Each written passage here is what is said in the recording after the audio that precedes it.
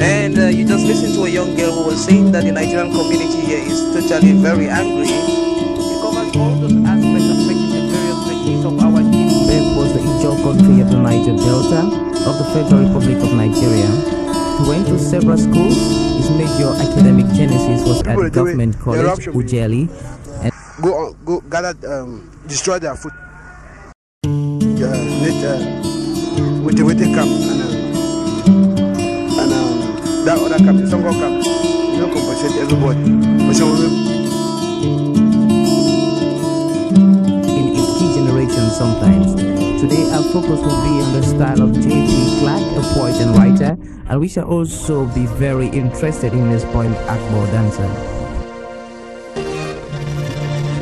Some lives are meaningful, some are empty.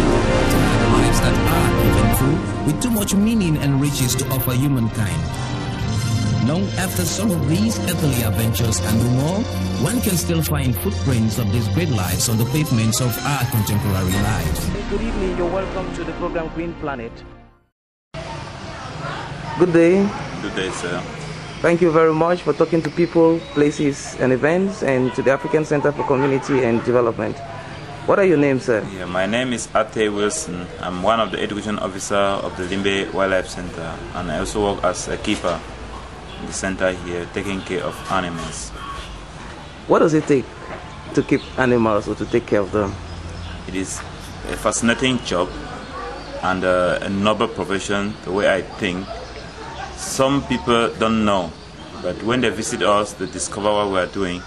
They become so interesting about us. So it's a place to be. Taking care of other lives which you don't know their own dialect, they don't communicate with you, is so amazing. And we've done that for so many years today. And we want all the Cameroonians and the world allies to join our effort in educating the public about these endangered species. What are the activities that fall under your job here at Limbe Wildlife Centre? Here I am in charge of education, taking care of visitors who come here, making sure most of them get lectures from our education team, and those that are not fortunate to go around with any of us is because maybe we are busy or it was a large number of people that are going around and most of us are occupied talking to them. And also, I also go to schools. Like now, I'm just coming back from a school, PJHS, where I went teaching. And we teach in different local schools here. So that those that are not fortunate to come to the Limbe Wildlife Centre, we carry our own education message to them. We teach them, and there are some other activities we carry out with them. What is the reaction of the Limbe public or Cameroonians to the zoo?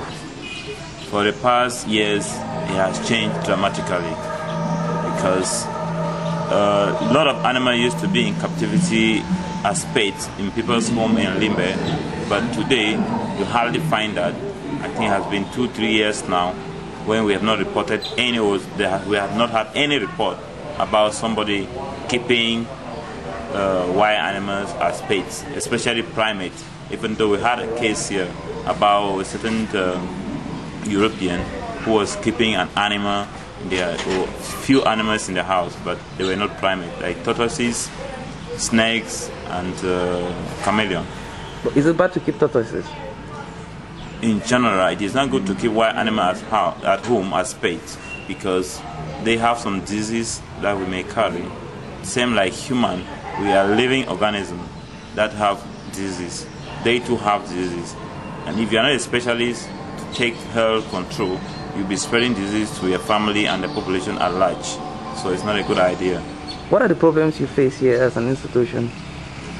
Actually, the problem we face here is financial problems in order to expand, because we would like to expand by carrying some of this animal to the forest, a release site, but because of limited finance, we only have to go a long way until when we are capable of achieving that goal.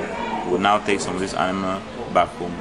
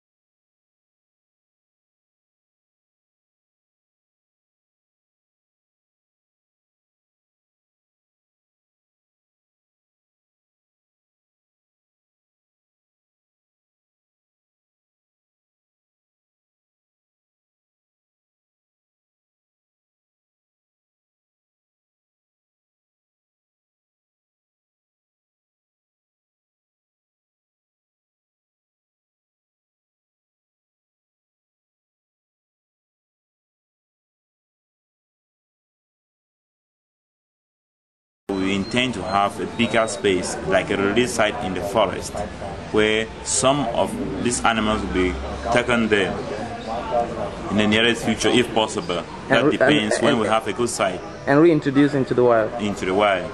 There are some conditions you follow before introducing animals to the wild.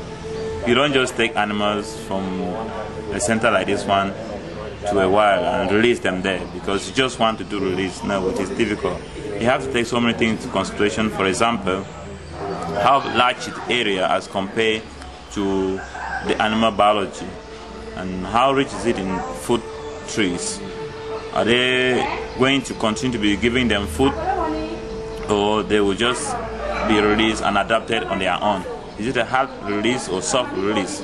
Soft release is the one you go and keep the animal in an enclosure, then start sending them out one after another, or in a fenced area or an island where you take control till when you think these animals are capable of taking care of themselves.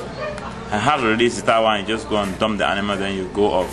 You just take off, thinking that, oh, you have done something, which somehow it is difficult with primates.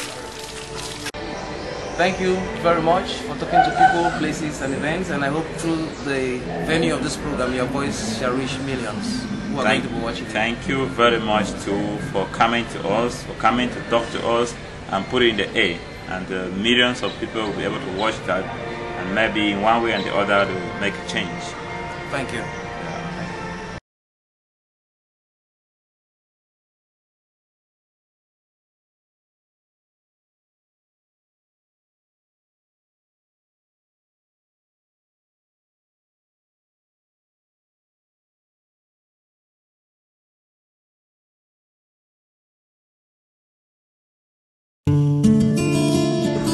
And you just listened to a young girl who was saying that the Nigerian community here is totally very angry. It covers all those aspects affecting the various sections of our GDP. That was the Ijo country of the Niger Delta of the Federal Republic of Nigeria.